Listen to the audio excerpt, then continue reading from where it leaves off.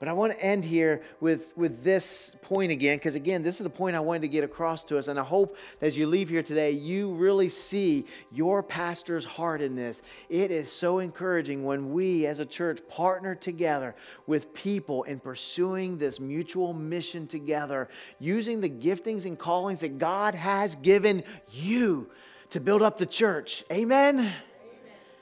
That excites pastors. It should excite us as a church. It can be lonely ministering by yourself. But when we gather together and pursue the mission together with a ministry mindset, there is great joy.